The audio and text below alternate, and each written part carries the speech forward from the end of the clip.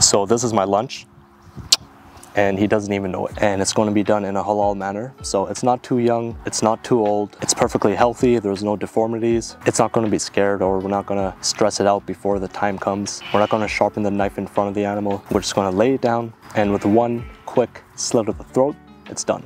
And then we can skin it and make it into segments, and then part of the meat will be donated to charity, others to family and friends, and of course we're going to take some home as well. I think it's important that we remember where our food comes from, because it's not from the supermarket itself. They're actual animals, and unfortunately not every animal that we eat comes from a beautiful place like this where they're free to roam around, they play, they're healthy, they're not jam-packed, they're fed properly. All right, so let's grab some of the fresh kaleji, also known as liver, from the goat that we just slaughtered, and we're just going to put this on a barbecue. We're going to slice this up into cubes, and we're going to season it with some salt, cumin powder, chili powder, and as it's on the grill, we'll just baste it with some soy sauce and sugar, and that's pretty much it. And honestly, this just seems like the most natural and peaceful way of consuming our meat. You know, we grow and we raise the animals, and it just feels right. Shout out to my buddy Oz. This is his local farm, and thanks for showing us how it gets done.